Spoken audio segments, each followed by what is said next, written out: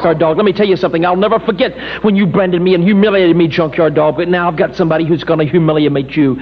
America's favorite sweetheart, adorable Adrian.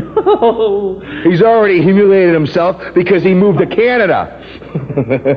You know something? I don't even care if I come up here. I don't want to come up here. Because every time I get my check, I got to take a tax cut, and then I got to bring it home, and they take another tax cut. By the time I make $15,000, it comes down to maybe $2. But I'm going to come up here anyway to teach this German Shepherd half-sewer rat a lesson. I'm going to put him in his place, and it's not going to be in the pen, and it's not going to be in a junkyard. It could be Boot Hill. That's where it could be. And Jimmy, I don't want to say anything more because the man is going to go down for the count.